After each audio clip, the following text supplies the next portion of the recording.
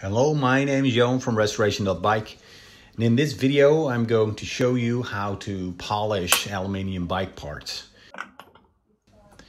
The first thing we needed to do was to get it out. Now it was seized shut, which is usually the case with these old bikes, but loosening the bolt and a gentle tap with a hammer on a piece of wood is usually enough.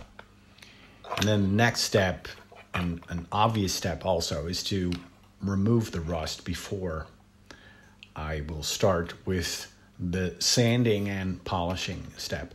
Basically, any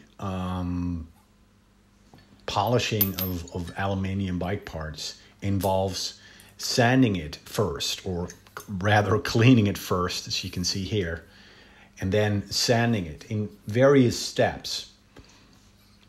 Now, what I found is that when you try to get that super shine, that mirror finish back, especially with old and used parts, they are damaged.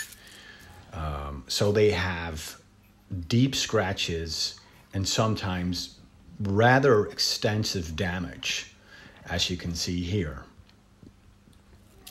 And the first step in the sanding process is to use a rather coarse grit, and I use a 80 grit here. And this step involves the most time because this coarse grit is used to get all of those scratches out. And here you can see how much effort it takes to get one of the nicks out. And it takes a long time.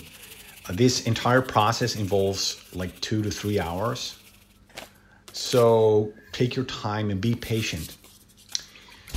From the 80 grit, I move upwards to 150 grit, then a 240 grit before I move into wet sanding. So this is probably the first wet sanding step, which is a 400 grit. Then I use a 600 grit, and I end up using an 800 grit. And then I turn over to my machine polisher, using a bit of coarse sandpaper to get the old cutting compound off. The sand polisher has two wheels, a coarse wheel, which is this yellow one, and one on the other side, which is a white one. This is used for cutting. So basically it's a you put on a piece of sandpaper on the wheel, which is translate to a really fine grit, like up in the thousands,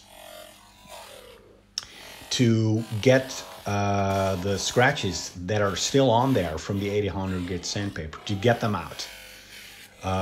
There are 4 polishing steps involved, 2 for each wheel, and they correspond to various color codes on the polishing material which you put on the wheel.